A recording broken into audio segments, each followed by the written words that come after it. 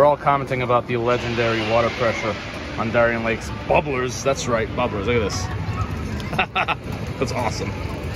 From a boomerang to a Gerstlauer Eurofighter to a Vekoma SLC and now an Arrow Looper. This is just the best of roller coaster models around the world.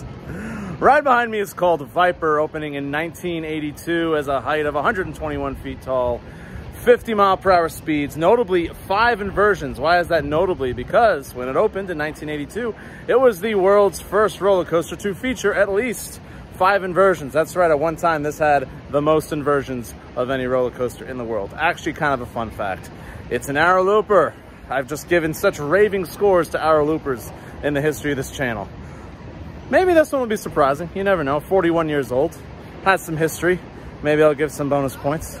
So VIPER, continuing. And I say today's date, I don't think I did. Sunday, August 27th. Almost September, guys. Almost.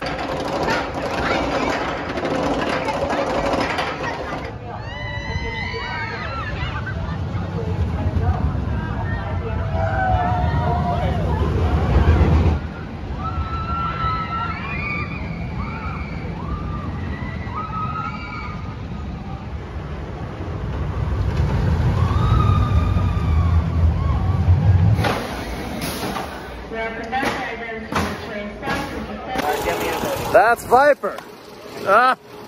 No. Once again, no. Kelly and Mike, do you want to leave some thoughts? Hi.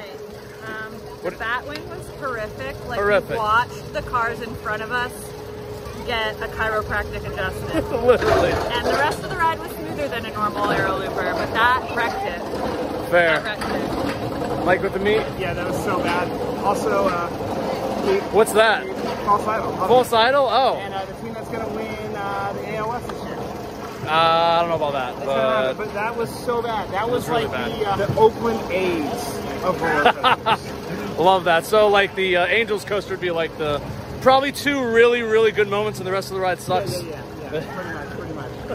Yeah, VIPER was not good. Not good. Better than Minor Racer, I guess. It's still only getting like a 2.53. The batwing was absolutely horrific. Montu, let's not even compare those.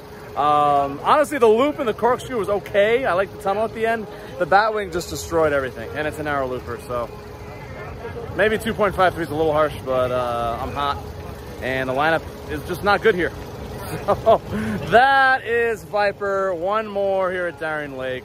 Gonna be a good one because I recently rode one at Coney Island, so let's go do that. Get this over with and get the hell out of here and go to another country if you get another park.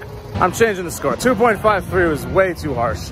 It's a 3.53 because the batwing was bad.